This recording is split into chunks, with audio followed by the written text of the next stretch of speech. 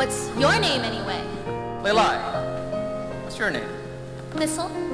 Well, you look nothing like any girl I ever dreamt of before. This'll's never had a Vietnamese family. To raise her as a proper Vietnamese girl, I know. How am I not a proper Vietnamese girl? I came out properly from a Vietnamese woman, didn't I? Growing up without a father, I worry it's been hard on you. And I think we're ready now to defend our country. Your father did. And now it's your turn. About you ditching. I'm just thinking of taking off for a little bit. To where? Nowhere. To do what? Nothing. Anything.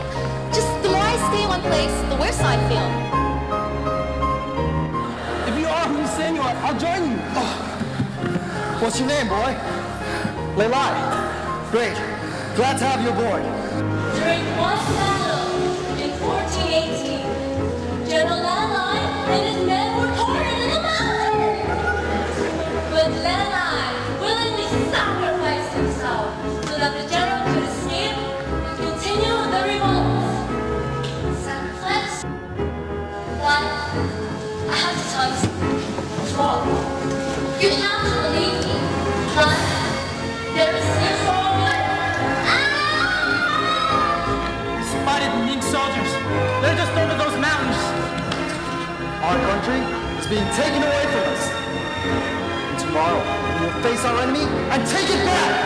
All that we have trained for will be put to the test.